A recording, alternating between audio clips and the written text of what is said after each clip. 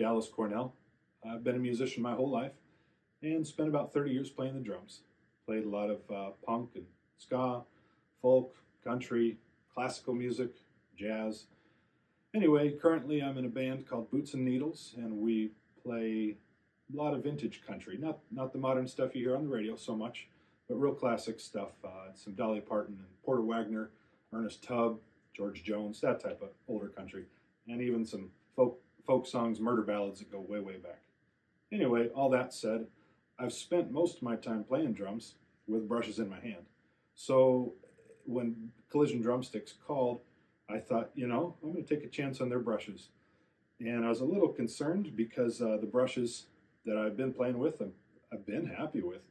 But I feel as a good musician, it's good to adjust and good to try new things. So trying these, first thing I noticed, the bristles are real pliable, which I thought, uh-oh, it might be a problem. But it wasn't. I found that I can be a little more articulate with them and be a little more nuanced. Some of the stuff that I wanted to play quiet is easier with these because it's a lighter bristle and, like I said, more pliable. Another thing I noticed was the brushes I play with, you try to push the brushes in and out and it's a little sticky. These ones, literally, I've been playing with them for about a month or so. Smooth as can be. And, you know, sometimes you need it nice and tight for a sharp sound. Sometimes you need it spread wide for a softer, smoother sound. And I do this while I'm playing. I'm adjusting, sometimes adjusting my snares, sometimes adjusting the spread on the bristles. Anyway, another thing is about these brushes, they don't leave your hands feeling tacky or any residue on your fingers, which is nice because nobody likes being annoyed after working for a while. So let's see, articulation is great, they're comfortable in my hands, and comfortable when I'm done playing with them.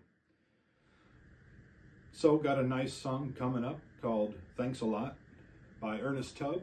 It's an old country song, and my band with my wife, Boots and Needles, my wife Lauren Asham and my dad Daryl Cornell, we're performing it for you here at Palmer's Bar in Minneapolis, Minnesota. We actually play there once a month, among other places around town. Anyway, it's nice to have a good product to hold the fort down, and I hope you enjoy our rendition here of Thanks a Lot.